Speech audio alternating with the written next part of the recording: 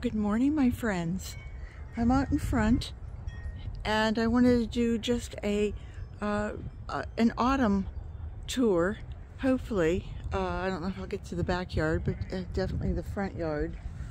And I wanted to show you all my caladiums in their full glory and how beautiful they look this morning. These are both the Fanny Munson and the Dragon Heart. I think there might be some Florida pinks and then some pink cloud, and those were the 4 varieties that I bought. I wanted to show you also the elm tree is still has loads of leaves on it.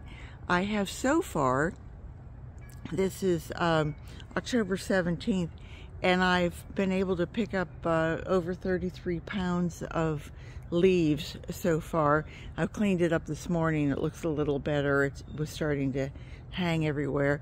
I did want to say that after the hurricane, we just got a notice that, you know, I see, you know, my neighbors have their bulk trash.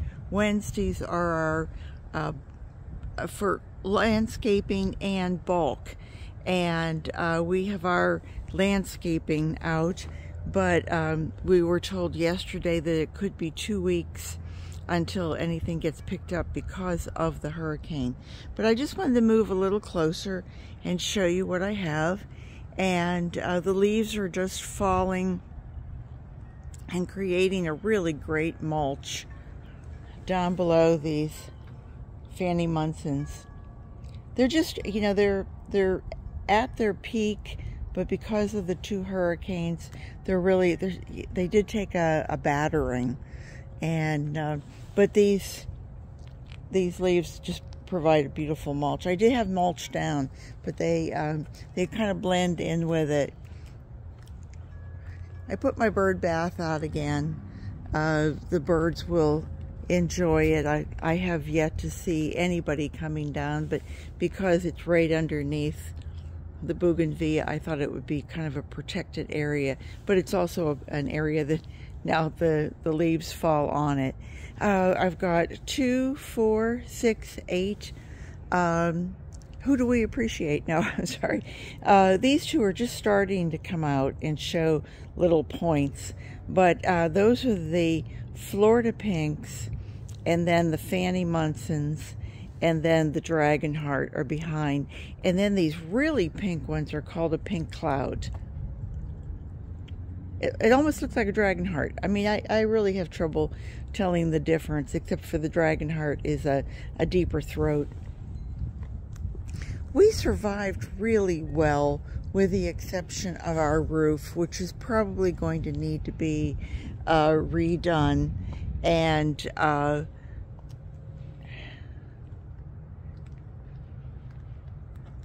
hang on just one sec. I'm back. My neighbor was just going by with the dog, and you know, I can't resist puppies. This is our first morning that it was 56 degrees out, and there's about a 7-mile-an-hour breeze. I won't call it a wind, but a breeze going through.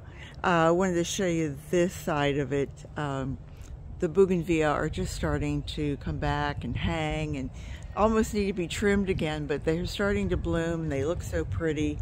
The driveway looks lovely with both Fanny Munson in the front and then the Dragon Heart in the back.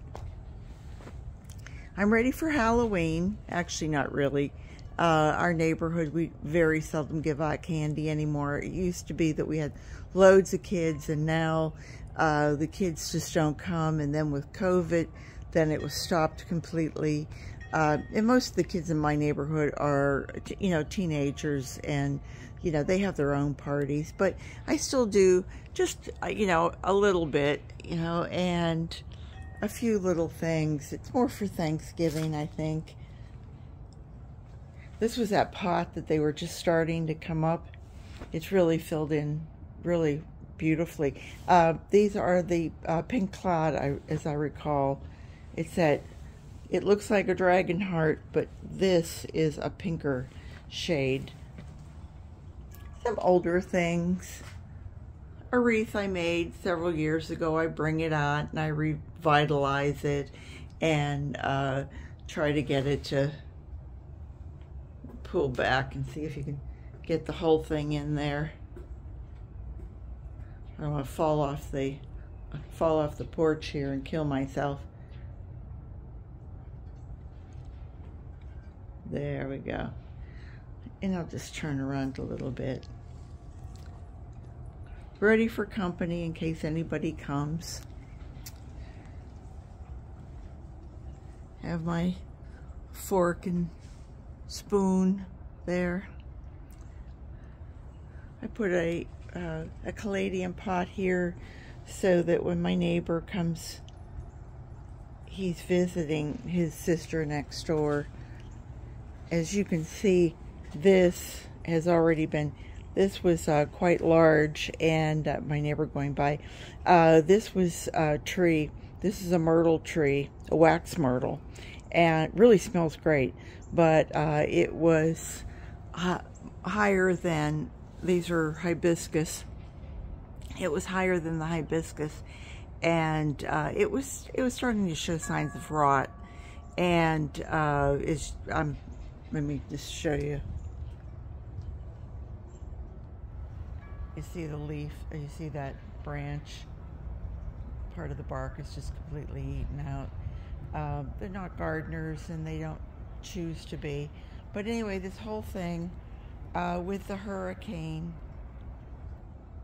landed, and it was over about to here.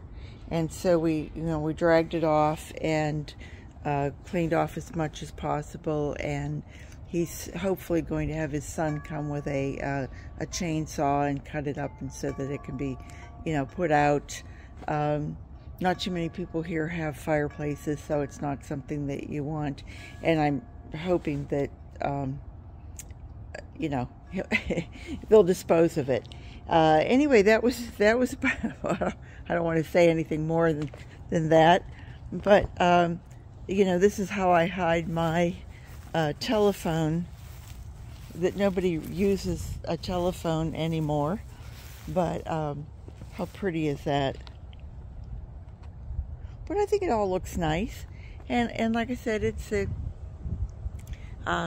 we're to the middle of October, so we're really kind of closing it down, and I don't know how quickly we're going to be able to get our roof fixed, but I certainly hope it's going to be within a reasonable amount of time. As it turned out, we have